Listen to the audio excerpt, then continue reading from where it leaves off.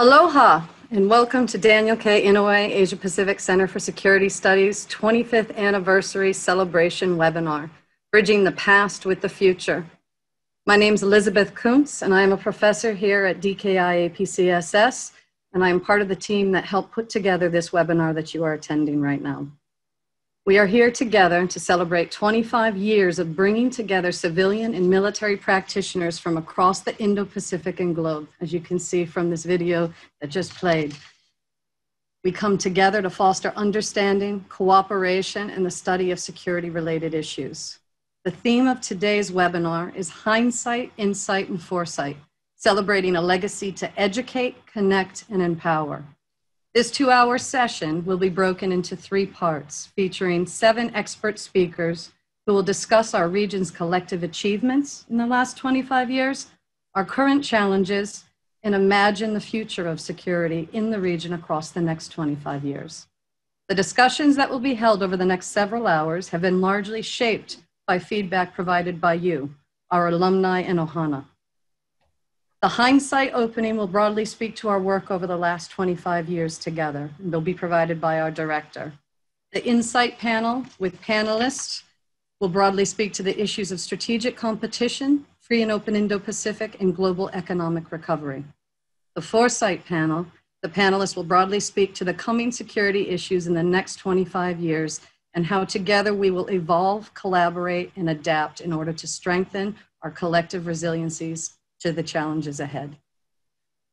In the 50 engagements that we've had virtually since the COVID has pushed us all into this virtual environment, it is truly our core values that have held us together and kept the conversation going, that network, that experience that has built over the 25 years. And these core values of transparency, mutual respect, and inclusion will be reflected in this webinar and will continue on.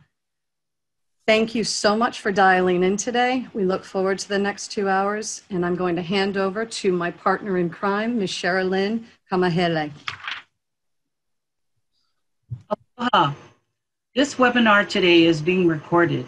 It will be posted on the DKI APCSS website and social media in a few days. Our disclaimer, the opinions expressed all our opinions expressed during our open and candid discussions do not reflect the official policy or position of DKI APCSS or anyone from the U.S. government. We welcome and value your comments and input throughout this webinar. To provide a comment, click on the chat as shown below, type your comment into the chat box, and click send.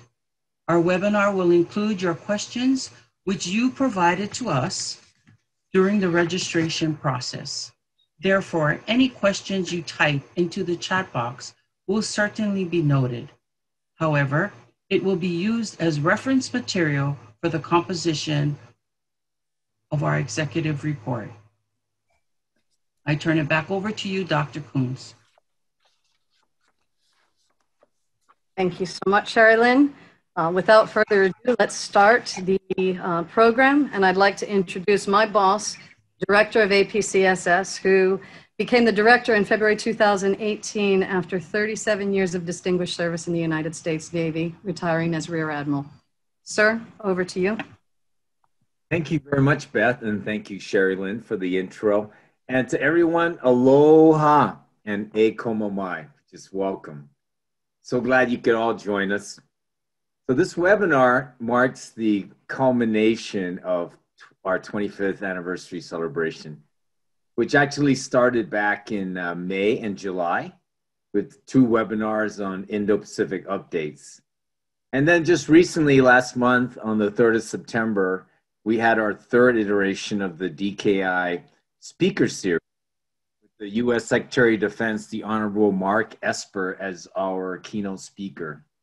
And so finally today, with today's 25th anniversary webinar, as well as the launching of our 25th anniversary book, which I'll be talking about later on, we cap off a series of events focused on hindsight, insight, and foresight. And as we've shown in the past 24 years, DKI APCSS will continue to be a safe space for security dialogue and collaboration with all. But before I give my perspectives on Hindsight, I would like to formally recognize upfront some key leaders, actually very special leaders, attending our webinar today that were pivotal at the inception of our center. Joining us today, it's our distinct honor to recognize Admiral Mackey. Admiral Mackey lives here in Hawaii, but more importantly, he was the SINCPAC commander at the time of the opening of our center. And actually, he was the leader who gave the direction, working with other leaders such as Senator Inouye, to put together the APCSS back then, as they called it. Along with him, we have also joining us is General Bramlett. General Bramlett is also living here in Hawaii and a longtime supporter of APCSS, but he was also the deputy commander of SINCPAC as well as chief of staff. And as you all know, the deputy commander and the chief of staff, they actually make all the things happening behind the scenes. So General Bramlett, it's good to have you as well, sir. We also have Ambassador Charlie Salmon, who was then SINCPAC foreign policy advisor, and then later on joined us as a faculty member here at APCSS. So welcome, Charlie. Hope you're doing well. Last but not least, Dr. Jimmy Lackey. He is the first director of our center. Actually, he had the toughest job. He was given the direction with minimal steer to say, go build this center from ground up.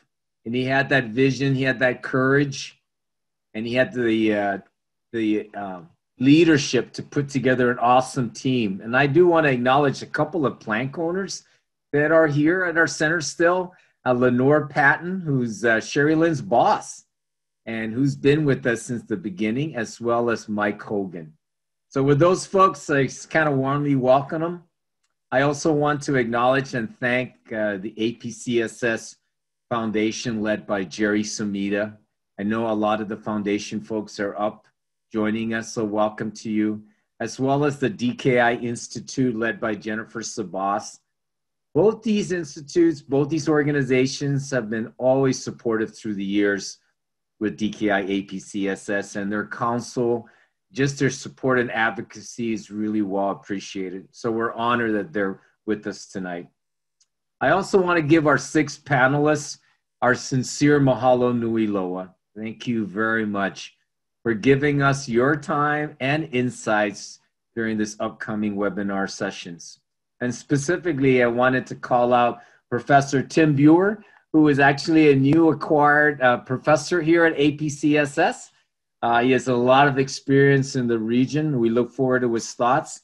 Ms. Nadej Roland, Mr. Kanehara Nobukatsu, Lieutenant General Mike Minahan, who's the Deputy Commander of U.S. Indo-PACOM, Ambassador Amanda Ellis, and last but not least, to round off our 6 panelists, is Ambassador Retired Scott Swift.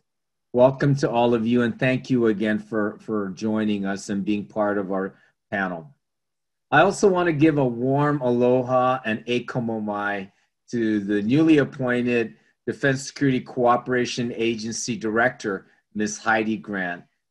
Ma'am, thank you so much for taking the time to join us today, this afternoon, all the way from the East Coast. I know you guys are 6 hours ahead, so thank you for coming up on the net. And I look forward to engaging with you in the future along with the DSCA team.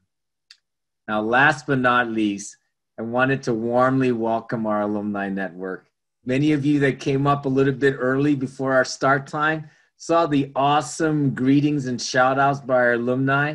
That's just the tip of the iceberg of folks that have supported us, worked with us, and been there, be the advocate themselves for building a secure and stable environment. And we also have some former APCSS faculty and staff and so many colleagues out there that have worked with us through the years. So welcome to all of you. In addition to our own APCSS Ohana staff and faculty that are up joining us, I just want to let you know that there are nearly over 200 external residents, to include 30 nations plus Taiwan, joining us today. I also wanted to give a special mahalo to the alumni who provided us some input and feedback to shape today's discussions. So a little bit about hindsight. I thought about this in terms of 25 years, and I think for over 2 decades, Senator Inouye, along with other leaders that I've mentioned earlier, had this vision. And with everything that happens that's great, you always have to start with the vision. They had this vision of establishing a center here in Hawaii where civilian and military leaders can come together and just set aside their differences and talk. And as Senator Inouye said in an audio recording we have, that can maybe even argue at times, but do it respectfully, transparently, in order to do what? To come away with the mutual understanding of this very complex security environment. And more importantly, with that mutual understanding, come away with mutual solutions. I think this vision was so important, and it was actually codified in the founding mission of the center, which is simply to foster understanding, cooperation, and study of security-related issues among military and civilian representatives of the United States and other Asia-Pacific nations. In hindsight, I believe looking back 25 years, our center has done its due diligence to facilitate and witness the realization of this mission. The countless achievements across a very diverse region, working closely with over 14,000 alumni, is a powerful statement of what can be accomplished working together to better understand and come away with mutual solutions. As we stand here today, now more than ever, I believe there is this need for collective dialogue and cooperation so that we can help solve the challenges that we face today, not just us, but with future generations that we face in this very complex security environment. I believe everyone participating in today's webinar understands this saying. It's worth repeating, that if you want to go fast, go it alone. But if you want to go far, do it as a team. The 21st century is being touted as the Asia-Pacific century. What this simply is saying is that the future bodes well if you live or work in the Indo-Pacific, a future trend of growth and prosperity in a stable and a secure environment. But ladies and gentlemen, there is a catch. I believe we will only realize our potential as a region if we continue to work with transparency, mutual respect, and inclusiveness with each other's diverse views. I do believe that the complexity of the challenges ahead will call upon the collective effort of everyone. It's a whole of society approach to better understand and work together through differences to ensure that we have a stable and free and open environment that does lead to the prosperity that we are being touted to receive here in the next century. So I look forward to the comments of our 2 sessions looking at Insight and Foresight to help generate the critical thinking needed to foster mutual understanding, building relationships, and trust needed to get to these mutual solutions and to help us realize our full potential. And so with that, thank you again so much for joining us in this afternoon's webinar session. And I'll hand it over to Dr. John Hemmings, who will be leading our first panel regarding Foresight, or Insight, sorry. Thank you. Dr. Hemmings? Thank you very much, Director. And it's a real pleasure to be here moderating what I think is a wonderful panel that will take us into our first panel to look at the insight of the region and what's happening in the region now, and how can our attendees think about it, how can they analyze it, and how can they create good policy to respond to it. We have 3 wonderful speakers who are going to take us through a kind of interesting buffet of economics, national, strategic competition, and of course, principles and open strategy. And along with us today, just to briefly introduce to you, we have, of course, our own professor, Dr. Timothy Buer, who has just joined us for a month. He has been in the region working on US, ASEAN aid and trade issues for more than 18 years, and he comes with a huge background and expertise in economics. We have, to follow that, he will talk about economics and how we're dealing with the COVID downturn. This comes right after news of a World Bank report on the poverty that's being created by the COVID disease. So we're looking forward to his remarks. Following him, speaking on strategic competition and the rise of China will be Ms. Nadège Roland, who is a senior fellow for political and security affairs at the National Bureau for Asian Research. Ms. Roland has been a diplomat for the French Ministry of Defense for many, many years. She's long been an expert on Chinese foreign and defense policy. And frankly, I've been reading her work with some interest for a number of years. She also was at the S. Rajaratnam School of International Relations. And so she also has extensive regional experience. And then finally, of course, coming back to us, our alumni from 2002, as far back as then, our various illustrious Kanehara Nobukatsu, who of course is a professor at Doshisha Daigaku or Doshisha University, and people who I'm sure who are aware of Kanehara, his academic credentials, as impressive as they are nothing compared to his time in government. He spent nearly 7 years as the Assistant Chief Cabinet Secretary to Prime Minister Shinzo Abe.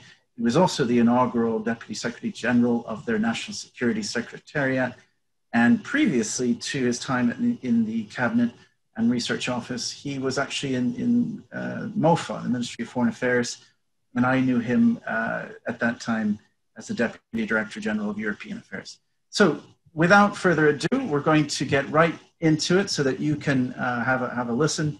I'm going to ask each panelist as they come on to turn on their microphone. Timothy Buer, if you would please turn on your microphone and your camera. And you have 7 minutes, sir, and I will come back on screen when you have 1 minute to go. And with that, the floor is yours, sir. Thanks very much. Thanks very much, John. I've been asked to talk to you about economic recovery after COVID, but as best I can tell, there's not going to be an after COVID. All indications are that COVID will be with us for the long run. We need to be planning for economic recovery during COVID, albeit with the vaccine and better treatments. To think about recovery, we must first understand the past and the trends that got us here to this highly interconnected world of 2019 and set the stage for the recession that we are now in. I see 5 critical economic trends that made our network world possible. First, logistics and transportation costs declined significantly over the last 50 years, which made it easier for goods and people to move around the world. Second, trade barriers like tariffs and quotas were systematically reduced and rules of trade were codified, at least in part, which gave business greater certainty in their trade relationships. Third, IT and communications technologies gave companies a strong ability to manage a wide range of suppliers, both domestically and internationally. Fourth, and related to the first trend, the cost of international travel fell dramatically while it became far simpler. Finally, the global digital economy was created and was disrupting traditional business models. So what are the implications of these trends? First, companies were driven by competition to adopt lean supply chains that drove down costs and prices while spreading manufacturing around the world, leading to an 11-fold increase in real exports, with trade rising by 45% to 45% of GDP globally. Developing countries benefited significantly from this, particularly China, as low-cost labor and cheap capital made it the manufacturing hub of the world. Countries like the United States benefited from cheaper goods and more jobs and services and design to make use of factory China. But this also created tensions as the costs and benefits were not spread evenly. Cheap and convenient international travel led to an explosion of tourism that would have been unimaginable 50 years ago. Countries like Thailand and many of the Pacific Island states benefited greatly from this trend, as did Hawaii. In 2019, international tourism was worth about $1.5 trillion. At the same time, there was an enormous expansion of temporary migration for employment that led to rapid growth in remittances in developing economies like Nepal and the Philippines. Global remittances exceeded $550 billion in 2019. And for countries like Nepal, they were almost 30% of GDP, as a significant factor for many countries. The 5 trends that I've mentioned in their implications resulted in a tightly networked world, reducing poverty and creating great wealth. And then COVID happened. And the benefits of our interconnected and networked world came back to haunt us. The impact of the pandemic, as we have seen, has been huge. A global recession of magnitude not seen since the Great Depression. Global GDP is predicted to fall by over 5%. Global trade has fallen 14%. Global remittances are expected to fall 20%, and international travel has basically stopped. Countries did not have even countries that did not have high COVID rates or stay-at-home orders have had their economy impacted by the pandemic. This suggests that a global recovery is critical to national recovery and response. It's also important to note that much of the decrease in economic activity was being driven by consumers slowing their purchases. While this is partly driven by government decisions like stay-at-home orders, it was significantly driven by cautionary actions of consumers who are changing their own behavior. I dwell on this because we need to remember that the economy will not improve until we have the pandemic under control. An effective vaccine will help, but not right away. Even if we technically have one in, let's say, December, wide global coverage is probably a year or more away.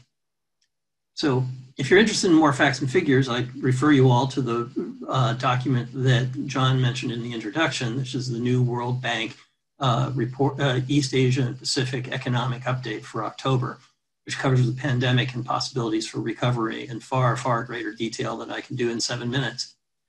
So what are the key policy recommendations for economic recovery in this networked COVID world? First and foremost, countries must address the public health emergency.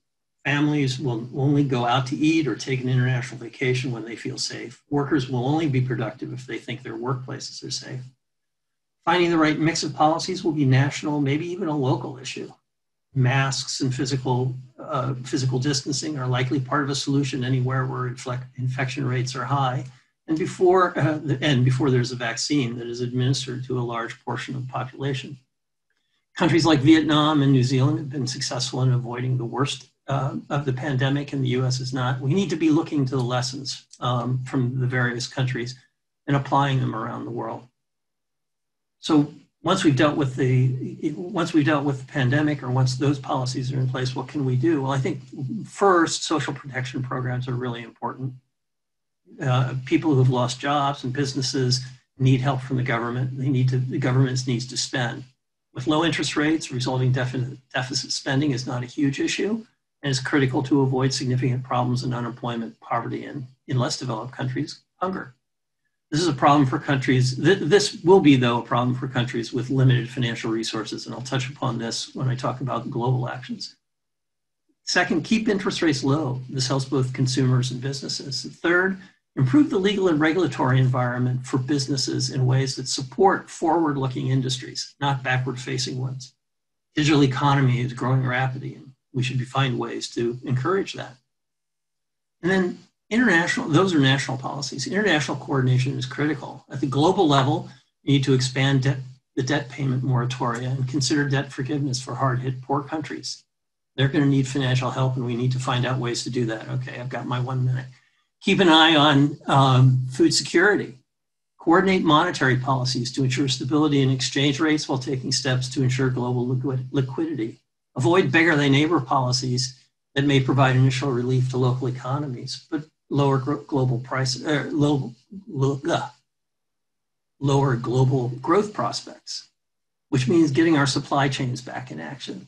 Implement mechanisms to increase growth of global trade, and then global pandemic preparedness needs to be upgraded. In summary, I hope you'll take 3 ideas away. 1, we need to address the pandemic health emergency today. 2, we need to put in place policies to encourage global growth and production, including international supply chains. And 3, we need to put in place policies to continue the expansion of the global digital economy. And just to put in one sentence about security, we need to focus on pandemic preparedness as a security issue, and we need to have an enhanced focus on securing the digital trading system. Thank you. Back to you, John. Thank you so much, Tim. That was really wonderful. And certainly you gave us a lot to chew on, particularly in terms of thinking about the digital economy. That's something that I think all of us are going to be thinking about in coming years. I think I'll now ask you to switch off your screen and your microphone. And if I may, Ms. Nadège Roland, if you would please turn on your microphone and screen. And you have 7 minutes as for our read time, and the floor is yours. Thank you, John. It's an honor and a pleasure to participate in today's virtual discussion. I wish it would be in Hawaii, but alas, maybe next year or in 5 years for the 30th anniversary. I want to start with wishing a happy 25th anniversary to the DKI APCSS. In 25 years, the world has gone through tremendous transformations, and in particular, has seen the emergence of China as a rising power and as a potential competitor to the US leadership.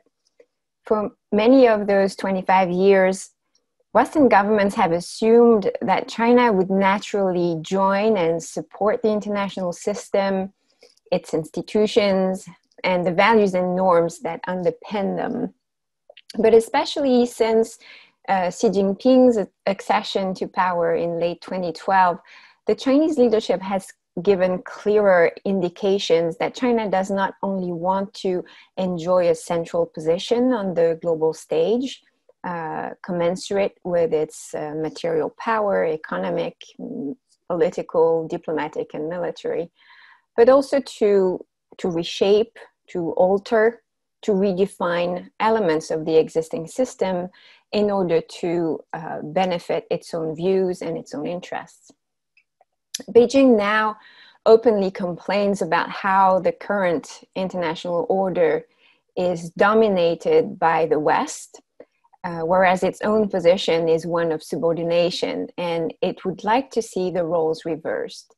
China's ruling party also considers the existing system as rooted in ideals such as universal values and democratic principles that it claims have not brought prosperity and peace for the rest of the world, and would certainly endanger its own legitimacy and perhaps even its own survival. So now Beijing feels entitled to seek change on the basis of its growing relative power and of its own domestic achievements. But what exactly would be its substitute for the existing system and for the norms that currently underpin it? And what does China have to offer as a replacement for the elements of the existing system that it rejects? This is much less clear. But if we pay careful attention, we can see some elements emerging. And rather than what sometimes people think China is up to, rather than envisioning a complete overthrow of the current system, Beijing favors a two-pronged approach.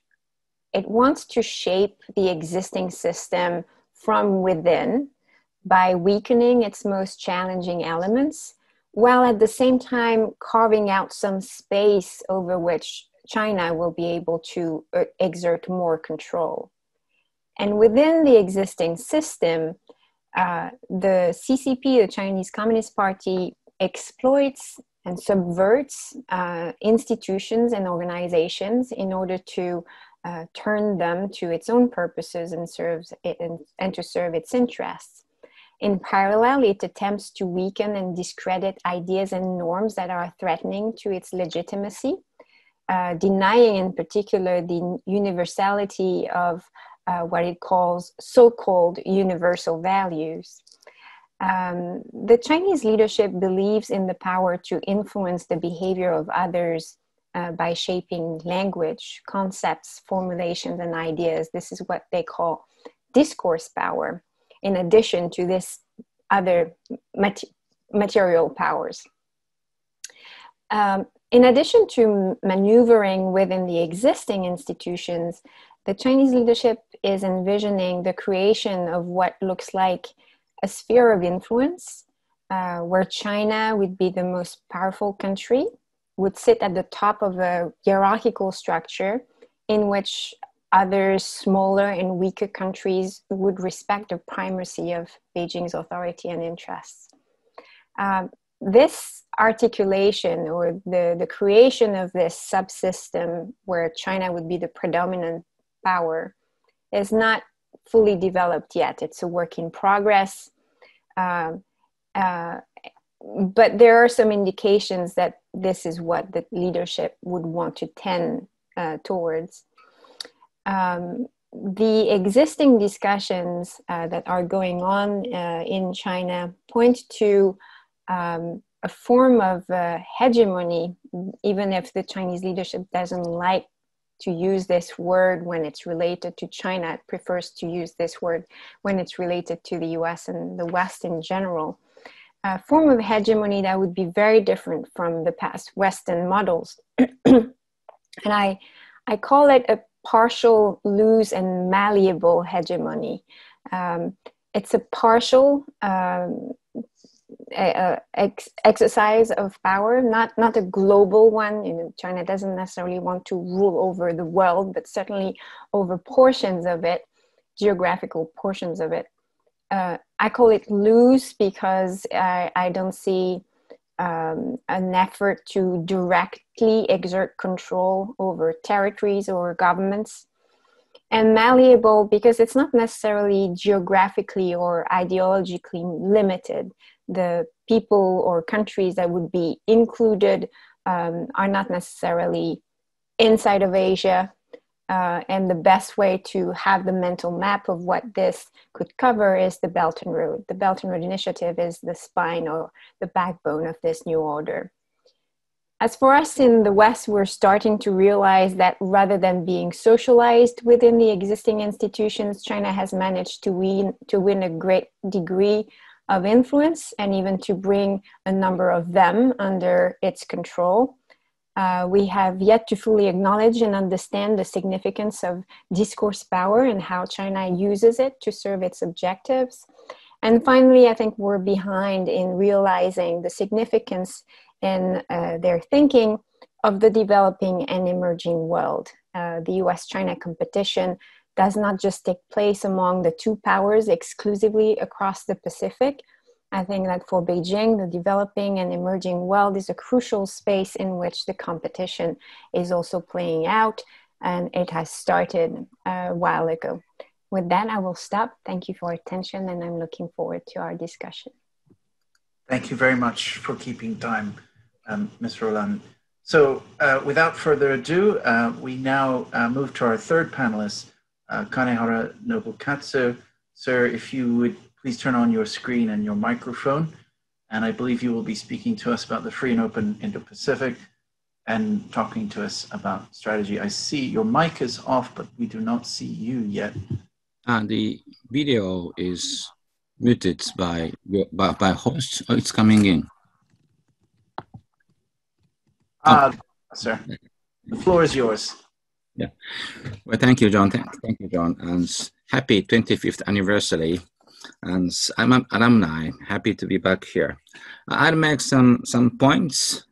And the first one is the liberal international order is now coming to Asia. It's expanding from Europe, the new continents, and finally to Asia, the beating heart of 21st century economy. And this started quite recently, 1980s, we saw Korea, Hong Kong, Singapore, and Taiwan just start to jump out from the developing phase, and they are now very big industrial democracies. And at the same time, we sometimes do not pay big attention to this, but the other side of this development was the democratization. In the Philippines, democratization happened in a dramatic way, 1986. And then we saw in Seoul, Korea, the dictatorship by the military fell, and they established a robust democracy. It's 1987. And then Li Denghui, Taiwan, he is Kuomintang man, but he is born in Taiwan. And he said democracy in Taiwan was successful. He's a father of Taiwan democracy. ASEAN nations followed. There are many shaky democracies, but they are very proud democracies, and they have problems inside still. But our democracies had big problems before. They are going to overcome it, and we have to engage them as an equal partner to build this liberal international order in Asia. The biggest challenge is, of course, China. Hu Yaobao in Chinese Communist Party was talking to our Prime Minister Nakasone before Tiananmen, and he was talking about democracy. China has not yet decided the course to follow us, become like us, or go some very different direction. And Tiananmen was a watershed. They shut the door against the democracy, but they opened the door for the Western economy. That's a choice of China and Deng Xiaoping. And they were successful in industrialization, and they developed as a huge dragon now. It's no longer a lovely panda. It's a huge dragon running in the sky. That's today's China. They are now 3 times bigger than us in terms of economy, 4 times bigger than Japan in terms of military budget. Our military budget is the same size as UK, France, Germany. That means with these 4 big nations' military budgets combined is smaller than Chinese military budgets.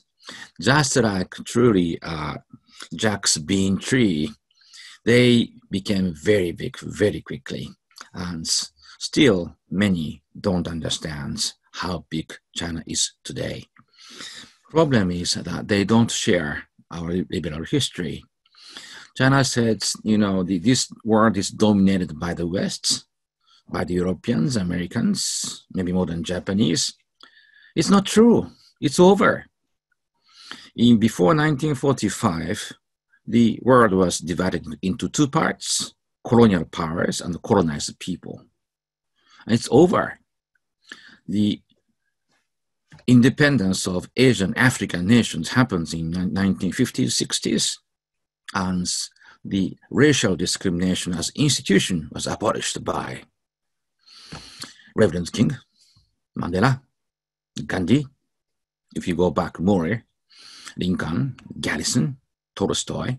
Now it's over. This is liberal order. A liberal order is for everybody. It respects the absolute equality of people's conscience and people's dignity.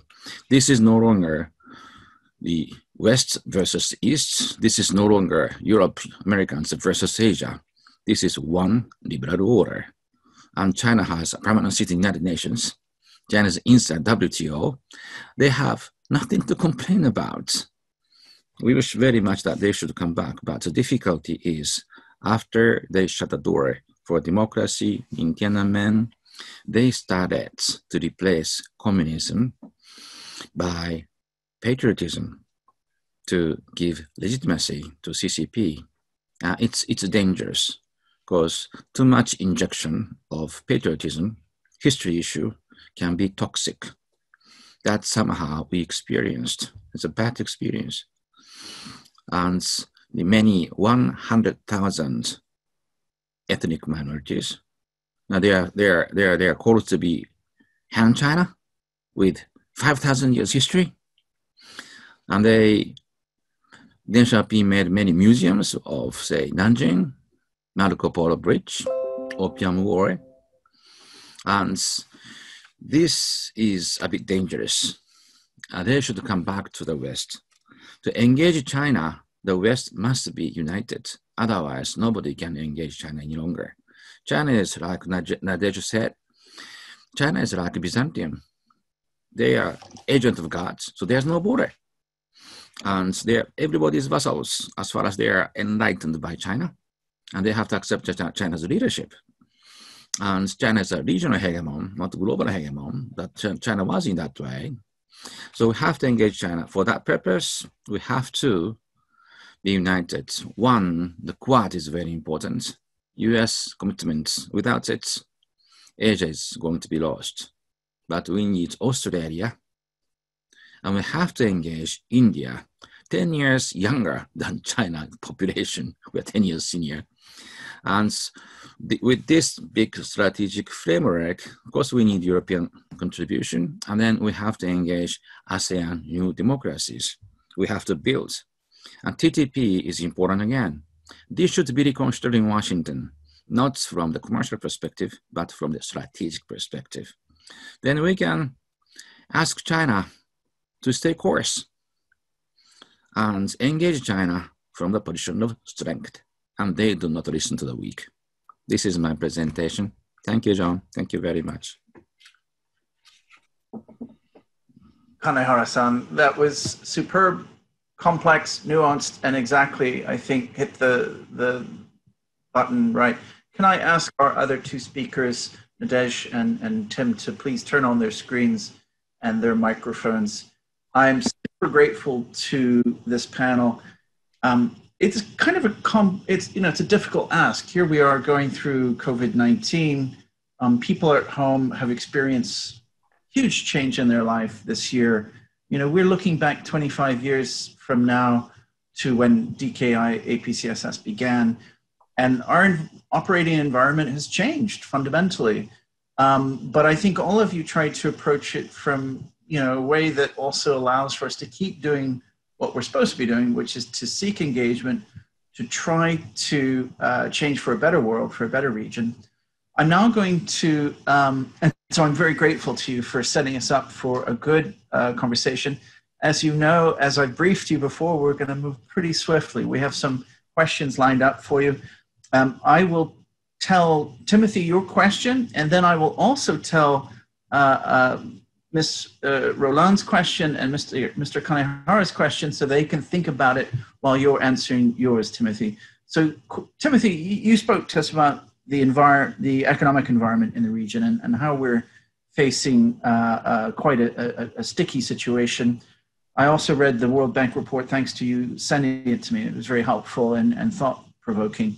I wanted to ask you, how do we, and how do our panelists, our regional panelists, how do we deal with the tension that confronts us between dealing with supply chain vulnerability on the one hand, and this speaks directly to our dependency on China, for example, on rare earth metals or personal protection equipment, as we discovered.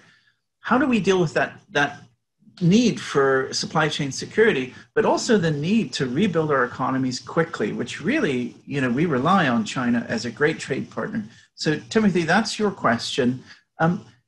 Ms. Roland, my question for you is, what's driving, so far as we can say, what is driving the PRC's push in this kind of expansion into the world under Xi Jinping? What does China want, and how can we, is it possible to shape China's behavior? This has always been, I think, for China hands, the $100 billion question. And in fact, Kanehara-san and I, we've talked about this previously in the past, shaping China's behavior. It's that great riddle that the West has constantly asked itself. But Southeast Asia also asks it. So if you would think about that, and then Kanehara-san, sir, I would ask of you to think about this while Timothy's answering. Japan has played a really interesting and fundamentally almost revolutionary role in developing the Indo-Pacific framework and concept. And I know, sir, in fact, you are personally, you've played a substantive role in that intellectual contribution. What has driven Japan in doing that, and what does it mean for the region?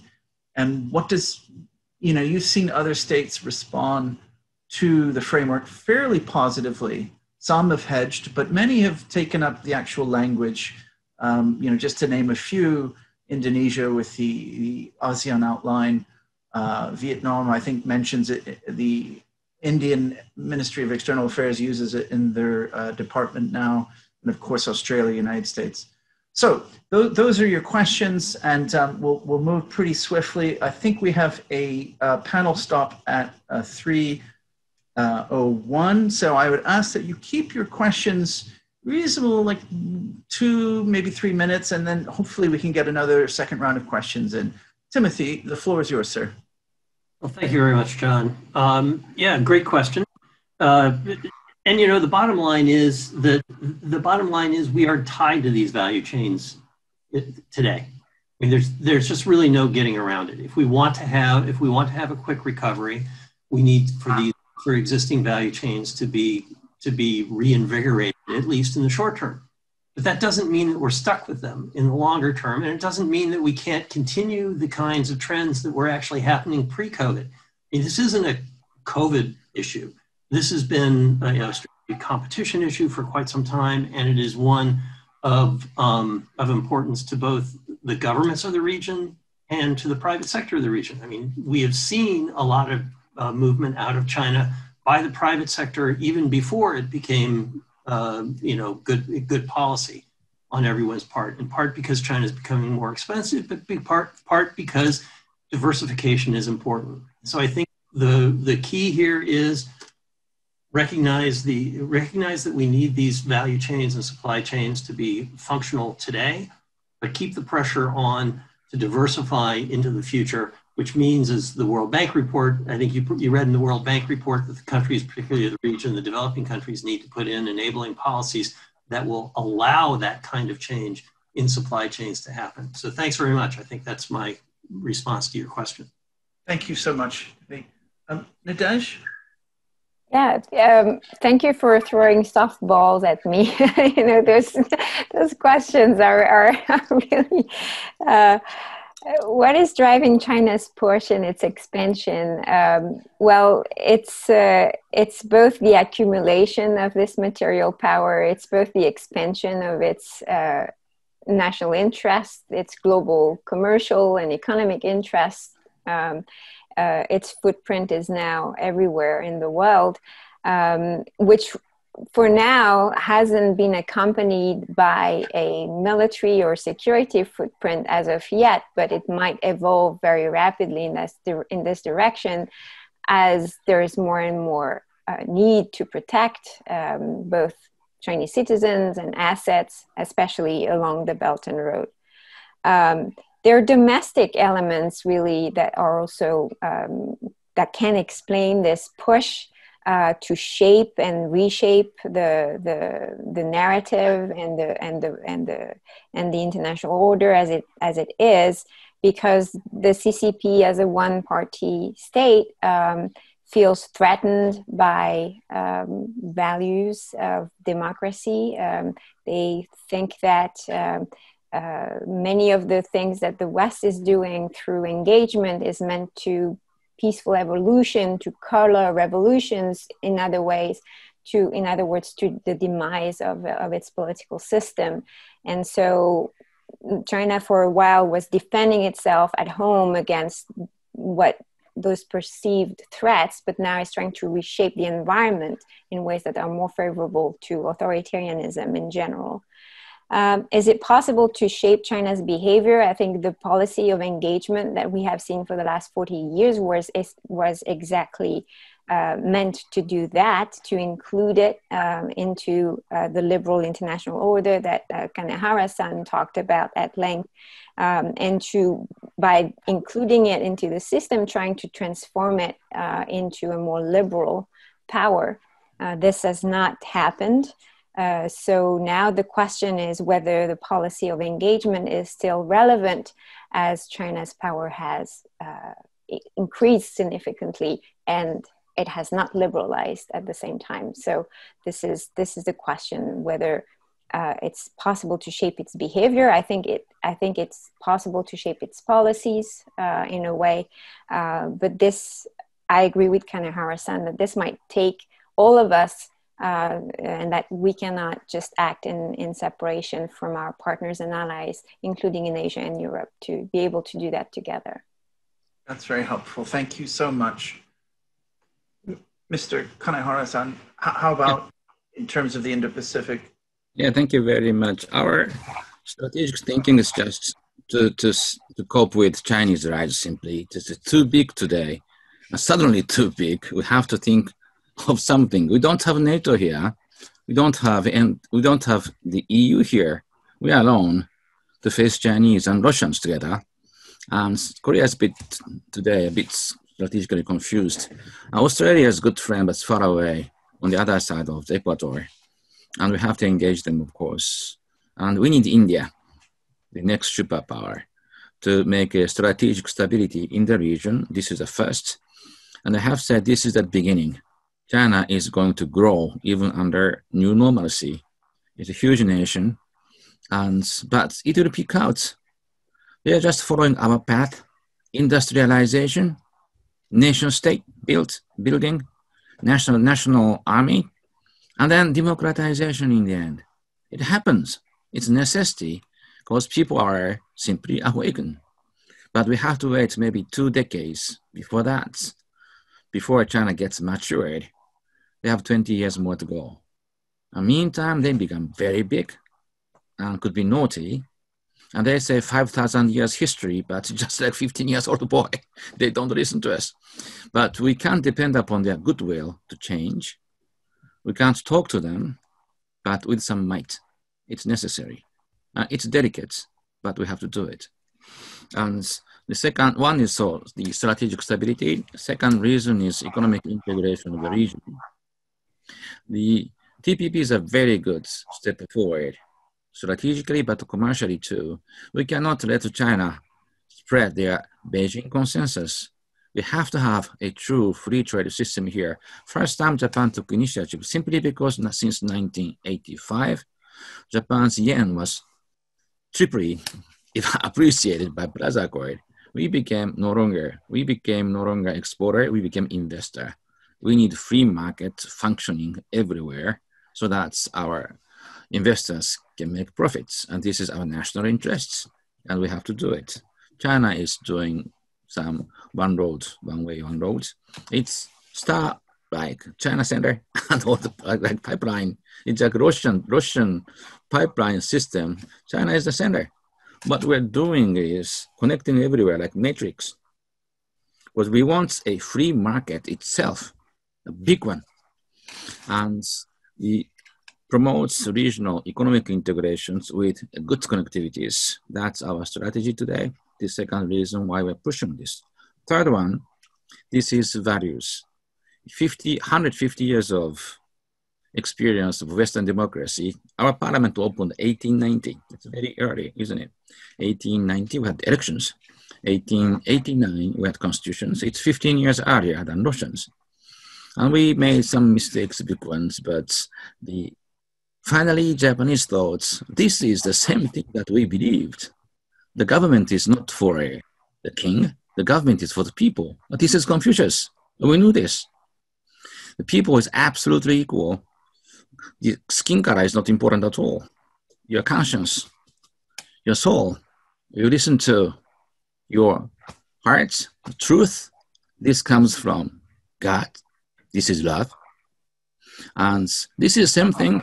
So liberal order is truly universal. That's the reason why we're pushing this idea forward, free and open in the Pacific. John. Thank you, all of you. We have until 3:02, so I'm going to throw another round of questions at you, and then I'll ask you to make 1 minute concluding remarks. I think we'll go the opposite direction, so I'll go back to you, Kanehara, then to Nadege, and then to Tim.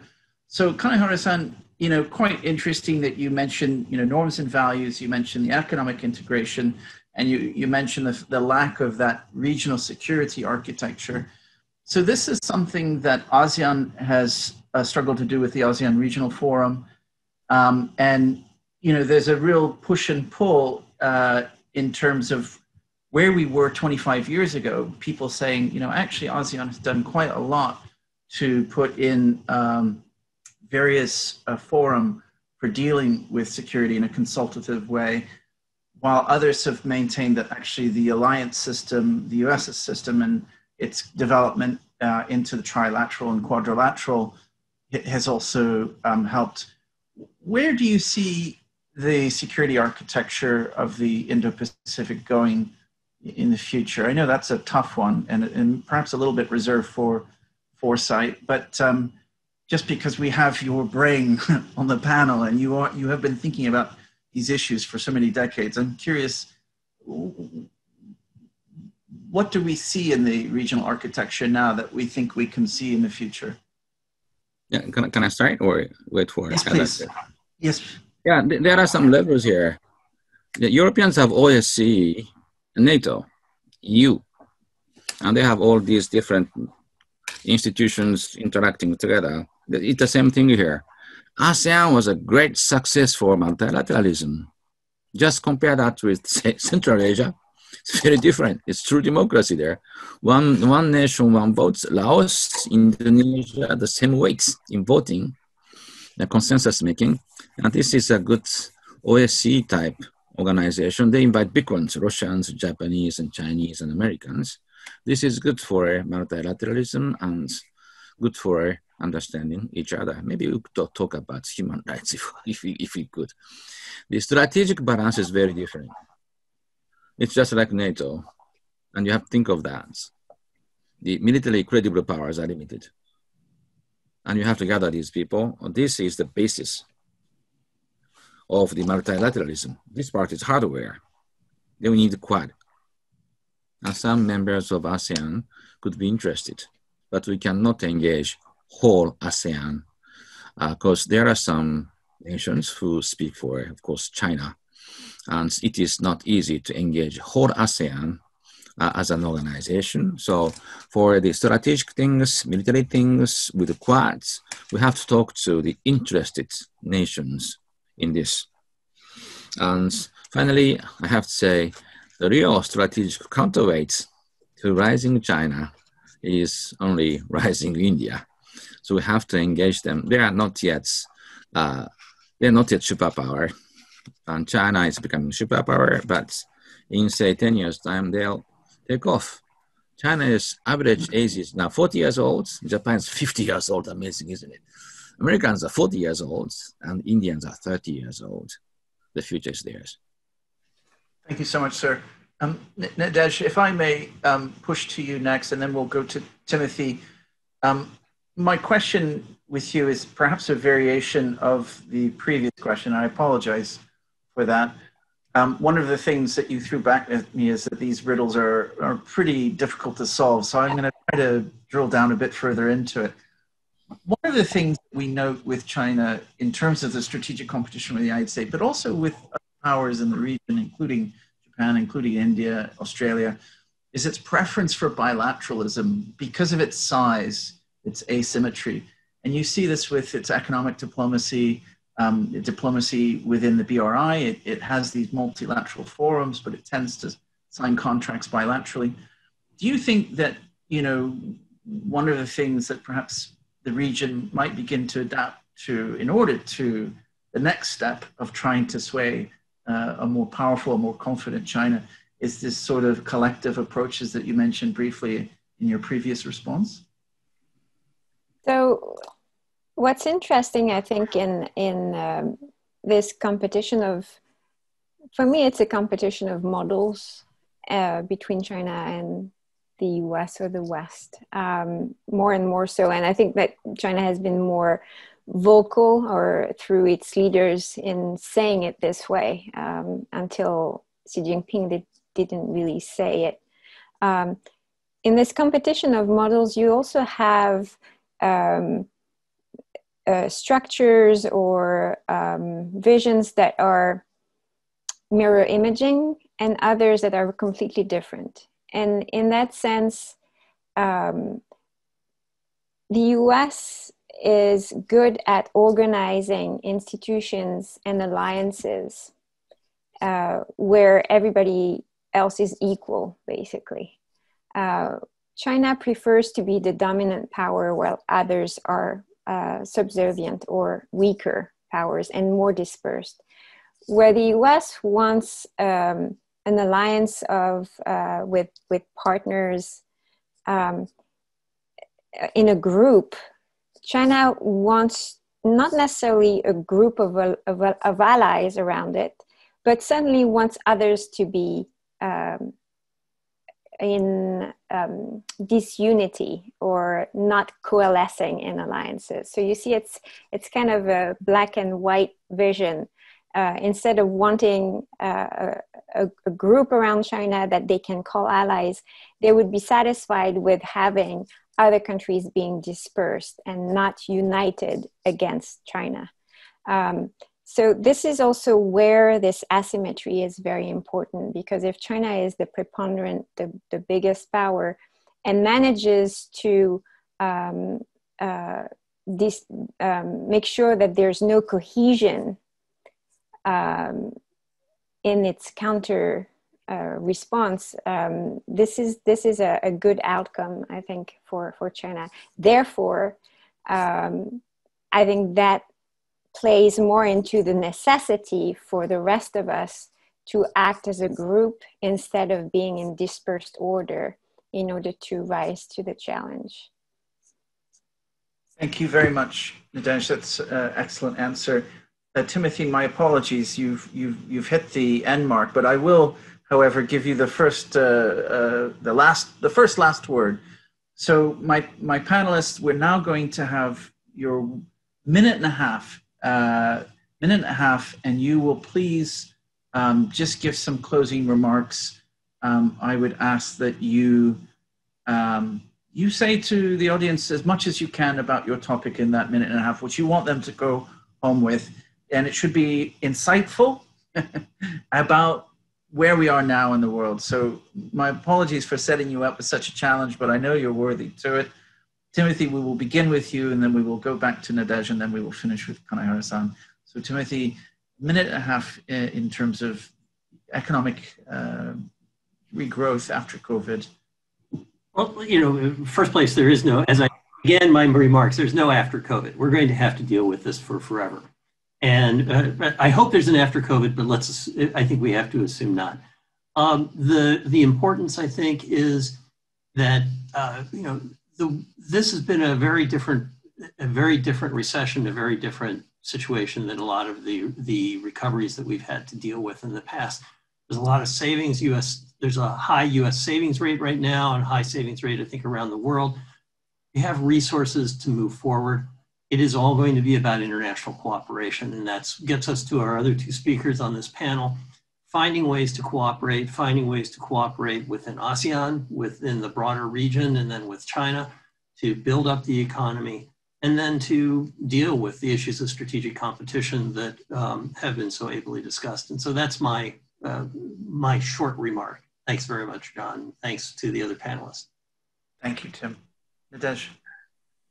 Very briefly, I think maybe one thing to keep in mind is that this US-China competition, again, doesn't play just among those two powers. That all of us, I'm French, so as a European, I think all of us have a role to play in making sure that China's vision, which seems to be a juggernaut and want to have a irreversible outcome, you know, of China being the preponderant power, there's nothing irreversible or ineluctable about that. As long as we make the right choices, right decisions, and have a say also in the future. So that's my concluding word. Thank you. Thank you very much. Thank you very much. Sir, you have the final word. Oh, thank you very much. This is a very, very good seminar. Thank you, Tim. Merci, Nadej. Je parle français. France as Nouvelle-Caledonia. France is very important in the Pacific. I have to say that we should not fear too much Chinese rise, because this happens with industrialization. Next one is India. And China has a huge problem now. The wealth gap is huge. Population is now aging, and local governments, local enterprises are hugely in debt, and they can't fix it simply because when they fix it, they have to disorganize again this huge wealth at the top of the government party and they can't fix it. That means they're going to slow down slowly. They are not vibrant industrial democracy. And meantime, we can shape their behavior. It's not dependent upon their goodwill. We have to show them the course, and we have to be united to try to persuade them, but from the position of strength. Otherwise, they don't listen to us. And this is very important, and we can do it. Japan, Germany challenged and then joins the liberal order. And China will do that again. I think that India is a born democracy. China was not. It's Mao's creation, India's Gandhi's creation, but we needed China to face Stalin Brezhnev. Now China is leaving us. Our message should be, stay with us. But we can't beg them. We have to pull them in again, together. Thank you. I'd like to say thank you to all three of our wonderful panelists, Kanehara Nobukatsu, Nadezhda Roland, and Timothy Buer. Thank you very much for your insightful remarks about the current situation in the Indo-Pacific. I will now turn over to Professor Kuntz, who will be taking us into the Foresight session. Thank you. I will ask our panelists to turn off their camera and their mics. Thank you.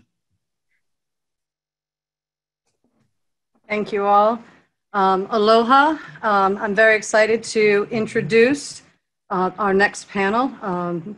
Each of the panelists have affiliation to APCSS. We have 2 alumni and 1 participant in several of our workshops. They are beloved all here in Hawaii with strong ties to the region. Our first speaker will be the current Deputy Commander at U.S. Indo-Pacific Command, who has had previous command positions at headquarters, and prior to becoming the Deputy Commander was the Chief of Staff for the UN Command, U.S. Forces Korea. He is a favorite with our alumni and is very good with discussions with our alumni and really just embracing all of those values we talk about transparency, mutual respect, and inclusion. Our second speaker will be, he's going to speak to how do we deal with collaboration and in this era of strategic competition. So going forward, how do we continue to work together? There's many nations in this region. It's not just about the most powerful by traditional power, and how do we work together and move forward together. Ambassador Ellis was the New Zealand head of mission and ambassador to the United Nations between 2013 and 16. She's been a force of nature in the development and holding lead positions in international development for the government of New Zealand as a deputy secretary, the head of New Zealand Aid and New Zealand Ministry of Foreign Affairs and Trade.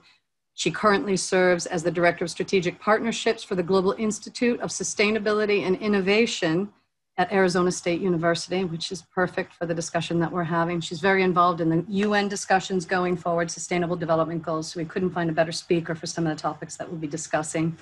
And another beloved Navy Admiral that was here in Hawaii and retired in 2018 as the Pacific Fleet Commander.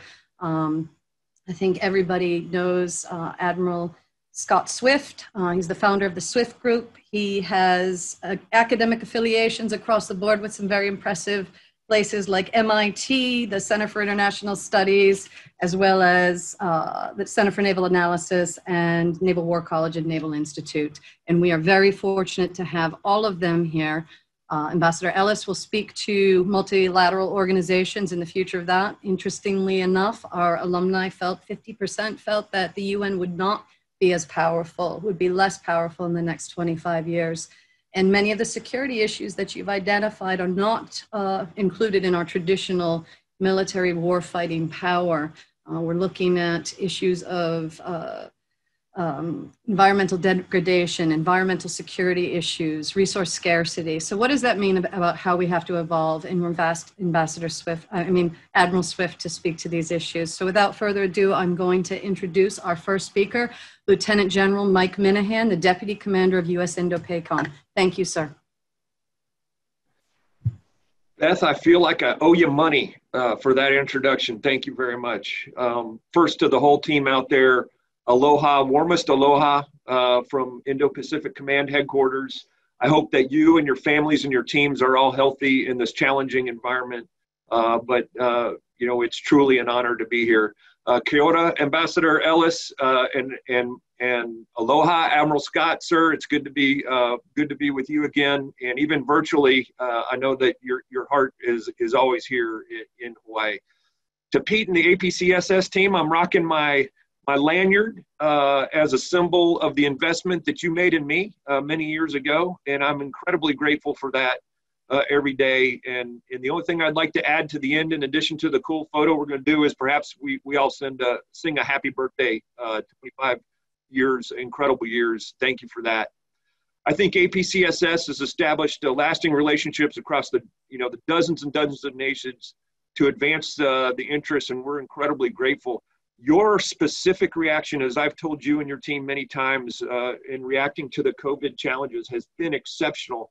And this event, this virtual venue, has the warmth and feel of an in-person event. I know we want to get back to the in-person ones, but I feel that you all are really set the standard for what it means to engage virtually in this challenging environment. The relationships are incredibly important. And Indo-PACOM believes that our partnerships are critical. And when I say critical, I mean that the success of the region, the success of all our countries, is based on our relationships and our partnerships. And not only is it critical, it's the backbone. They are foundational to what we do. If we don't have partnerships, nothing else is possible. That's why you hear us say, when we use the term free and open Indo-Pacific, when we say free, we mean both from the traditional sense of security, free from coercion, freedom by exploitation of other nations, but also in terms of values and political systems. And when we mean open, we mean that all nations enjoy unfettered open access to the seas and the airways, the global commons, if you will, so that our economies and our people can thrive. It's how the U.S. has approached the Indo-Pacific in our 70 plus year history, well, way more than that. And despite the many cultural differences that we have incredible common set of values, incredible common set of interests, and in addition to the mutual security concerns that we all have. Values of the free and open Indo-Pacific are more critical today as we operating under the effects of COVID that our first panel discussed very well. And this will add to the already increasing challenges to the established rules-based order. As many nations are forced to divert substantial resources because of COVID-19 risk mitigation and planning efforts, and the economies in the region are struggling, an emboldened Communist Party of China seeks to exploit the global commons, seeks to exploit the global pandemic crisis with increased aggression and malign behavior to their benefit. China's pernicious approach to the region includes a whole-of-party effort to coerce, corrupt, and contest the values that I talked about earlier, the ones that we all embrace for a free and open Indo-Pacific. The very values that like-minded nations across the globe seek to be a part of. Australia, Japan, New Zealand, India, UK, France, Canada, ASEAN, as discussed earlier by the first panel, all put these visions into place. And the Japan Defense White Paper, the Australian Defense Security Strategy of 2020 are great examples of hard documents that we can all rally around to move forward. So these shared frameworks are important to us and are the cornerstone of our alliance and partnerships. So I want to depart from my script real quick here and just say I found the panel one fascinating. And Professor Brewer with the new normal, you couldn't have been it more. We're not going back to the old normal. We're going forward to a new normal. To Ms. Roland, I thought that you were spot on in the words that you use: reshape, alter, exploit, subvert, and entitled when it comes to describes the Chinese Communist Party. And then Sir Kanehara-san, your insights into the internal and external challenges that we all have, I think speak to not only the global security interests we have, but the nuanced ones too. An example would be economic independence, environmental concerns and security, fisheries, illegal activities, maritime domain awareness. So I look forward to the question and answer part. And thank you very much for allowing me to join this panel.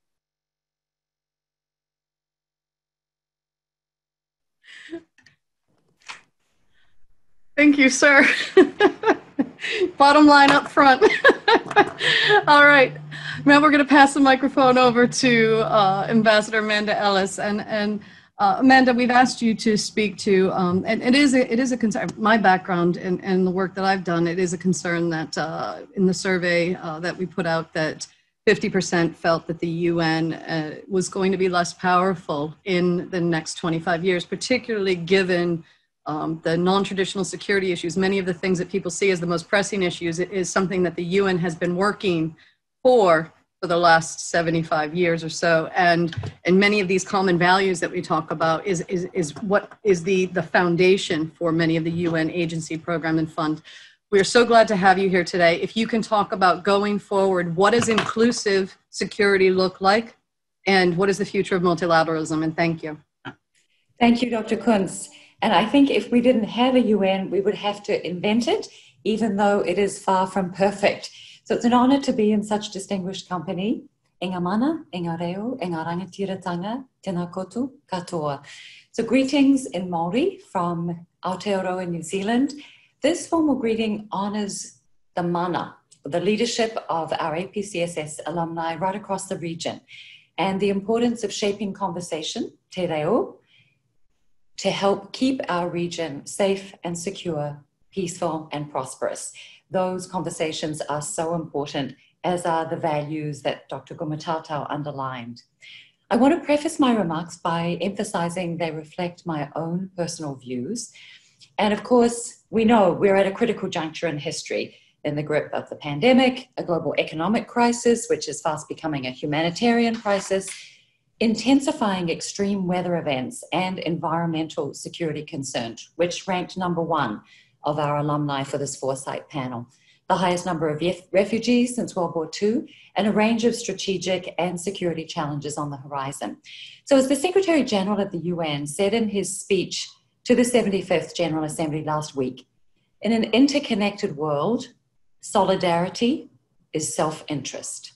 So I want to focus on three main issues as we look with foresight to the next quarter century. First of all, the role of the UN and our multilateral world order in inclusive security, including bringing new issues to the table like women, peace and security, where the US has been such a leader, and climate change, where islands have really led the way. Second, the challenges that are foreshadowed by the coronavirus pandemic and the linked looming threat of environmental insecurity that we really need to address now. And finally, UN outreach beyond member states and the roles that we as alumni can play to actively shape our future in the region. So 2020 commemorates the 75th anniversary of the UN. And the Secretary General has actually launched a global interactive listening tour way beyond member states to help build better global governance. We all know the UN Charter established the three founding pillars of the UN system: peace and security, human rights, and development, based on an open, inclusive, and rules-based international order and a commitment to universal values, as Dr. Holland expressed so well. So 2015 actually marked a watershed for international and intergovernmental cooperation at the UN, notably with the Sendai Declaration on Disaster Risk Reduction, the Sustainable Development Goals, and the Paris Climate Agreement. So the 17 SDGs provide an integrated framework. And what I think is really important, for the first time in history, it is a globally agreed international development agenda with shared global goals. And that includes SDG 13 on climate, 16 on peace and justice, and 17, perhaps most importantly for our future, on multi-stakeholder partnerships. Now, as Dr. Kunz referenced, over half of our alumni think the UN will be less relevant in the next 25 years. So let's take a look at the UN's most famous body, the Security Council. Many member countries are now questioning whether the current structure and MO of the Council are fit for purpose in a world that's very different from 75 years ago. The relevance of the P5, the veto power are often questioned, but let's also consider the non-permanent members who rotate every 2 years and the role that they play in dialogue and in bringing critical new issues to the Council. And I want to highlight two that I think are particularly relevant. In 2000, the Council unanimously passed Resolution 1325 on women, peace and security. And it was the first to recognize both the impact of violence on women and our important role as a positive force multiplier in peace and security. Now, it's worth remembering that in 2020, not a single country in the world has yet achieved full gender equality. And in only 8 countries in the world, apart from Canada, all of them are outside our region, even have gender equality enshrined in legislation. And this is despite the fact that all of the data shows us that peacekeeping and conflict resolution is so much more effective with an inclusive approach. But the good news, some 86 countries now have national action plans. And APCSS and Indo-PACOM have been real leaders on this issue, so I want to give you both a shout out. Second, last year, for the first time in history, the UN World Meteorological Organization was invited to brief the Security Council on climate change. And the chief scientists referenced the multitude of security impacts, rolling back the gains in nutrition and access to food, heightening the risk of wildfires and exacerbating air quality challenges, increasing the potential for water conflict, and leading to more internal displacement and migration. Now, frighteningly, the International Organization for Migration predicts there could be more than 200 million climate refugees in the next quarter century. Now, having visited refugee camps in my capacity as co-chair for the UN Security Council on humanitarian access into Syria, while New Zealand was on the council, I can attest firsthand not only to the devastating impact on those displaced, but also the significant impact on those countries hosting. Now, while the Security Council and the General Assembly are best known, the UN system has some 28 specialized agencies and a number of other adjunct bodies. And I think many of them play an important role in a rules-based order, and that they will need to continue to play that role going forward. For example, the International Telecommunications Union, especially at the moment when digital issues are front and center, the World Intellectual Property Organization, really important. They provide critical data, global coordination, and standard setting. Now, others like UNDP and the World Bank provide technical assistance for sustainable development, and we know that that underpins inclusive security. Extreme world poverty was halved by 2010, and mostly as a result of progress in our own region, in India and in China. But we also know the current global pandemic threatens to undo much of the progress made to date. And COVID-19 has really thrown into stark relief 2 concepts that I firmly believe must guide our foresight. The first is interdependence, as Dr. Buer raised. And as the Secretary General points out, none of us is safe until we are all safe. And the second, exponentiality. It took 100 days to reach the first 1 million cases of COVID-19. Now it's about 2 days. The global tally is over 33 million cases and over 1 million deaths. Now, the same precept of exponentiality is true for the increase in CO2 in the atmosphere since the 1980s. And one scientist has called COVID-19 a mere fire drill for climate change. And while both exacerbate inequalities with implications for justice and inclusive security, as we enter the UN Decade for Action, renowned oceanographer Sylvia Earle warns the next 10 years are the most important for the 10,000, the next 10,000. And our APCSS alumni got this straight out of the gate. Alumni have identified climate change as the #1 challenge in our region. And yet, if we look at the system of global governance right now, with the voluntary, nationally determined commitments on emissions, scientists are warning that we have a 97% chance of tipping over 2 degrees warming. I'm a very boring economist by training, so I really love the numbers. But it is, for me, frightening that climate scientists are pointing out the last time our planet saw 2 degrees global warming, sea levels rose 6 to 8 meters. That's over 25 feet.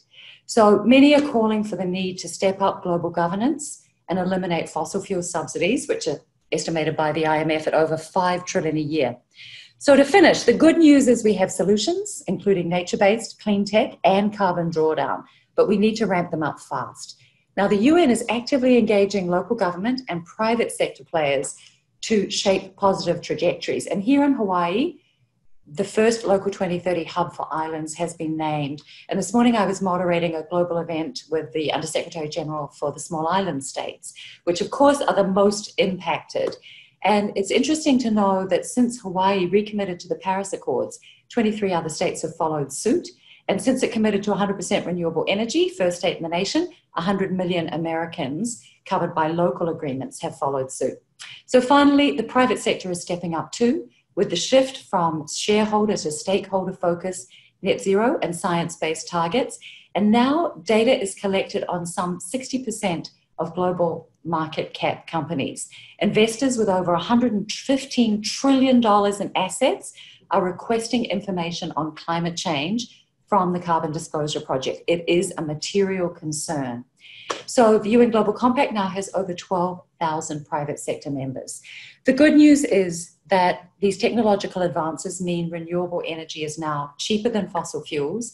Sustainable and regenerative futures for our region are actually the pathway to future security and stability, peace and prosperity, and we can all make that a reality. I'm going to save my call to action for the final wrap up and conclude with a message from our Secretary of the New Zealand Ministry of Foreign Affairs, Chris Seed, who's also an APCSS alum. He wants everyone to know that New Zealand remains big supporters, welcomes the connections with APCSS, values the perspectives it brings and the relationships it fosters across the Indo-Pacific. So thank you, APCSS, for the important role you play now for the next 25 years and beyond. Thank you so much, Amanda, for all the good work that you do and that tremendous amount of information that you packed into that short period of time. Admiral Swift, I have asked you to be the visionary with your more than 40 years of service in the U.S. Navy and work in this region and your ties to a lot of the research institutions. We've asked you to look at the evolution of traditional security actors and institutions. You were the director of operations during Tomodachi and up at Indo-PACOM, and you saw the complexity of the crises that we deal with and the fact that the militaries across the region are on the front dealing with this. So we've asked you to speak to how do we need to evolve to meet these thinking skills, these new skills that we'll need to adapt to, and these new challenges that are not necessarily the traditional set of challenges we've been fighting against. Thank you, sir. Thank you, Amanda. Thank you for that, Beth, and to Minnie and Pete and all the others out there, such good friends. You know, my heart will always be in Hawaii, having been born in Queens Hospital, downtown Honolulu. So it's wonderful to participate virtually. Although I wish I was there in person. Congratulations to APCSS for the 25th anniversary, and it's, I think, particularly appropriate now more than ever that we need to expand our critical thinking around the world, especially in this challenging region that so many of us call home, and I think that's been reflected in all the comments that we've heard from all the panelists here this morning. Critical thinking and dialogue where we can criticize ideas without criticizing individuals is extremely important. And I think that's especially so from a Foresight perspective. It's difficult to predict exactly what challenges we'll face in the future, although certainly there's plenty of challenges that we've identified already that will have a lasting impact on us and must be addressed more fully. I think it's more important to talk and think about the process by which we should take these challenges on. So I think it's critical that we need to foster an environment of inclusion where diversity of culture, race, gender, nationality, and religion are viewed as strengths to be embraced as a source of diverse ideas and as a rich source of solutions to the challenges that we face within our own region and beyond.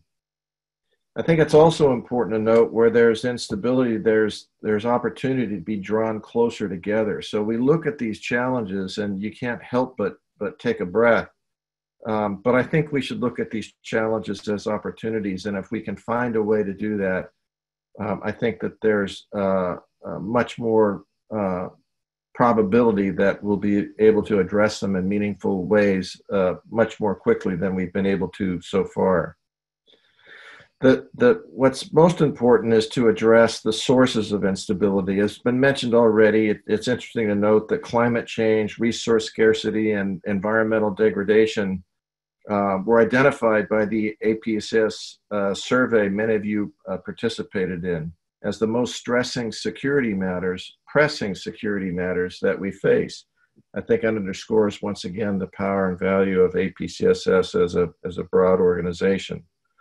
You identified the top 3 critical skills for security professionals as critical thinking, cross-cultural communication, and interregional communication and understanding.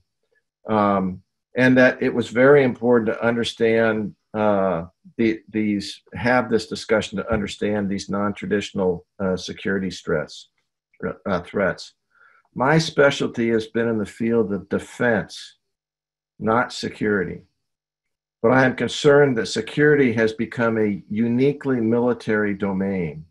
So when I think of my role in the military, I think that role is one that's focused on a responsibility and obligation, in the case of the United States, for me to defend the Constitution of the United States against all enemies, foreign and domestic.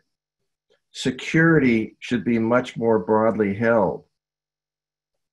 That national security is a whole of government approach. It's a whole of region approach. And I think characterizing these issues of climate change, the other elements that you've identified, have rightfully been identified as regional security issues. They're certainly national security issues.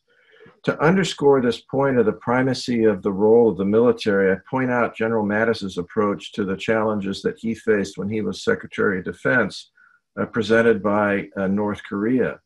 And his approach was always to be differential, to point out that it was Secretary Tillotson as Secretary of State who had the lead in determining how best to address this challenge that was brought not just to the United States, but to the region and in fact to the globe by the North Korean actions. To me, this is one of the key attributes of APSS, to challenge what have become norms and consider alternative models. Security for security's sake has little to no value. Security to regain or sustain stability has incredible value, for the simple reason that without stability, there cannot be prosperity. People will not make the investments necessary in order to sustain the trajectory of growth if there's not a sense of trust built from stability. Where the military is the lead agency, they naturally reach for military tools to apply to the challenges they are tasked with addressing. This is often problematic, as they are often not a good fit. To limit this from occurring, governments need to think strategically, plan operationally, and act tactically. Too often, not just in governments, but with multiple organizations and in business as well, we tend to think, plan, and act tactically, and then we don't understand why we can't get out ahead of the problem set that we face. This is a core strength that APCSS brings to the region through its educational and outreach programs. National defense is clearly a key responsibility of the military.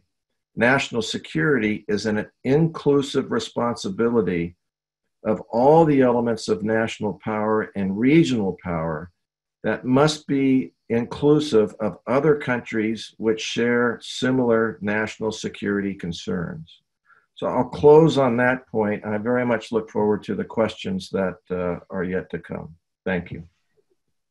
Thank you so much, sir. Those are fantastic points about how we need to rewire how we look at things going forward. I'd like to ask that Amanda and General Minahan also turn on their screen so we can start our Q&A period. Okay. From our alumni, we have 2 questions. I'll start with the first. For issues like climate change, resource scarcity, and environmental degradation, what will inclusive and cooperative security look like?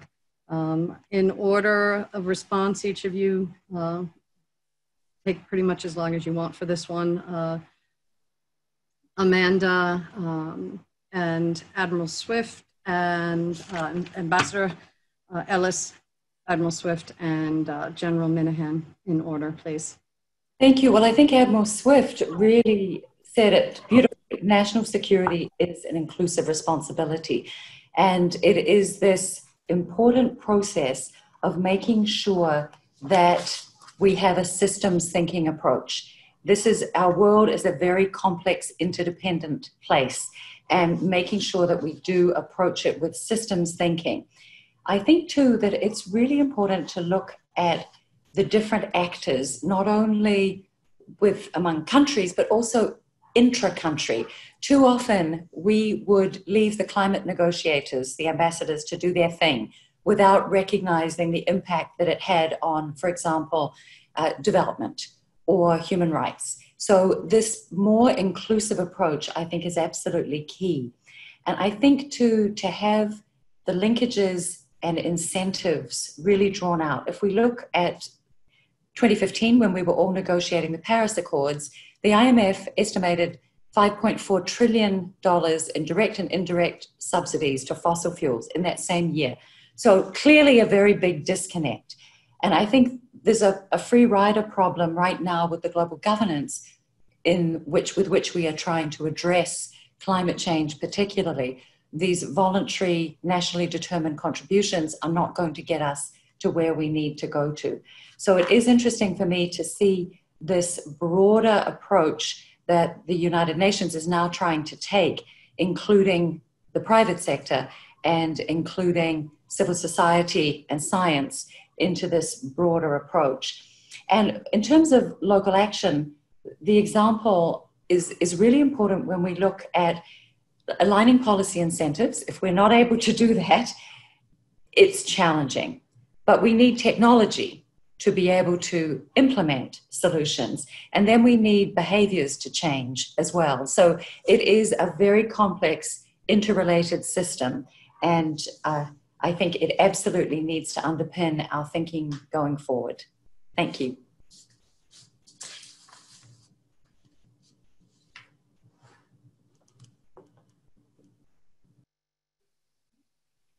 General Minahan, do you have any comments with this question? I do, thank you. First of all, I thought the remarks by the others were very good, and Ms. Ellis's remarks on this were spot on.